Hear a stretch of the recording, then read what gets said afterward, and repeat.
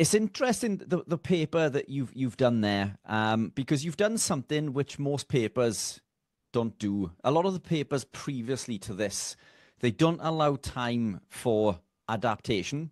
Yeah.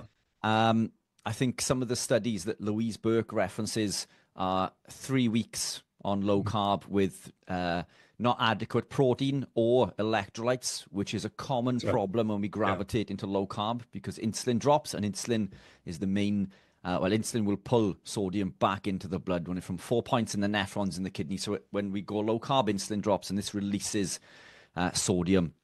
So there is a requirement for some sort of supplementation, especially in the early phases in regards to sodium.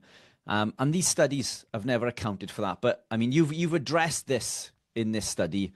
So could you talk us through how you've gone about doing this, the adaptation process and potential supplementation? Yeah, so the difference between our study and Louise's is that we did a randomized controlled trial. In other words, we used the same 10 people on both sides of the experiment, on all sides of the experiment. And so that was the same people. Now, what Louise did was she had a group of elite athletes, and she invited them to choose which diet they would follow. And that means it's a hypothesis generating study. It's not proved causation.